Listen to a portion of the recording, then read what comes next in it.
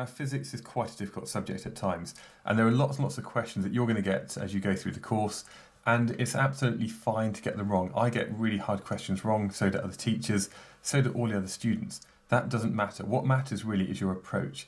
And the more times you practice questions and you follow some basic advice, which I'm going to go through in this video, the higher chance that you'll have of getting the answer correct. Now, my first piece of advice is RTFQ.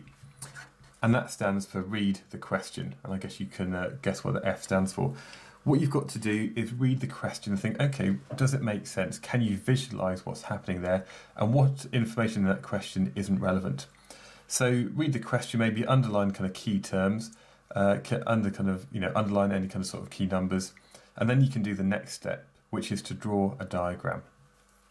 Now, a diagram is really important because in order to draw a diagram, what you've got to show is that you've actually read the question and you've understood what's going on. So in this case here, I've got a ball dropped from a height of 2 meters. How fast does it hit the ground? Well, my diagram, it does not need to be perfect. It just needs to be something that I understand.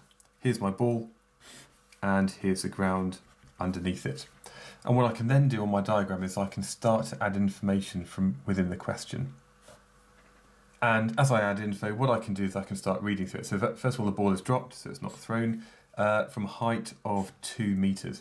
So that means the distance between the ground and the bottom of the ball, my height, which is S, is equal to 2.0 meters. And what I've done here is I've just written it in SI units to an appropriate number of significant figures as given to me in the question. How fast does it hit the ground? Well, we don't know that, so maybe this is my unknown.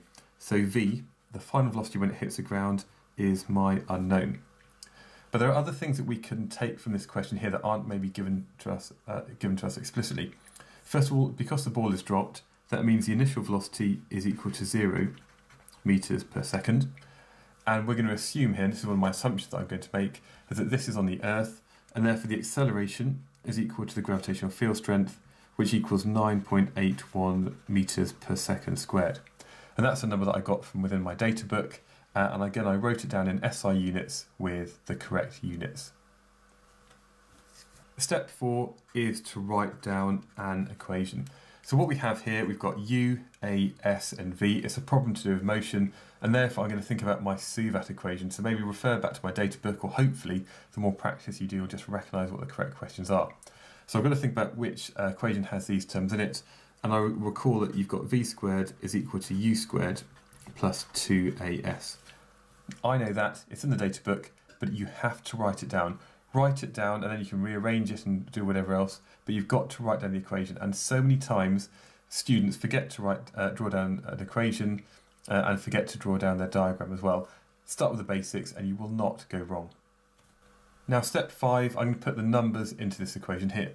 Now immediately I can see that U is equal to 0, and therefore I can say that V squared is equal to 2AS.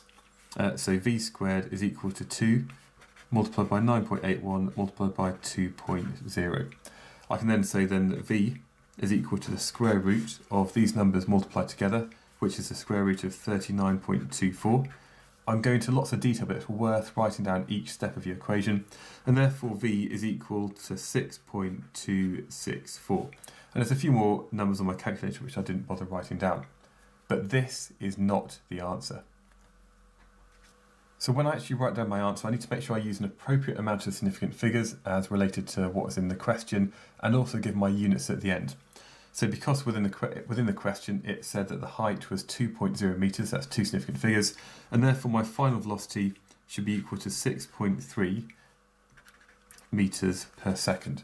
So what I have here is the correct amount of significant figures, and also I've got my units. And that's pretty much it. When you have a question, if you can go through the process of reading it, and actually you've got to read that full question properly, draw a diagram, that allows you to kind of sort of order your thoughts, work out what's important. Then you add information onto your diagram. As long as you understand it, that's the important thing. Once you've got that information, you can then write out your equation, put in the numbers and show your working in case you make any mistakes. You can then give your answer, checking that it's to an appropriate number of significant figures, you've got your units, and it looks about appropriate. And if you follow these kind of basic principles here, as you go through lots and lots of practice of questions, you'll find that you tend to make more, get more correct answers and make mistakes. So I hope that helps. Just follow the basics. Thank you.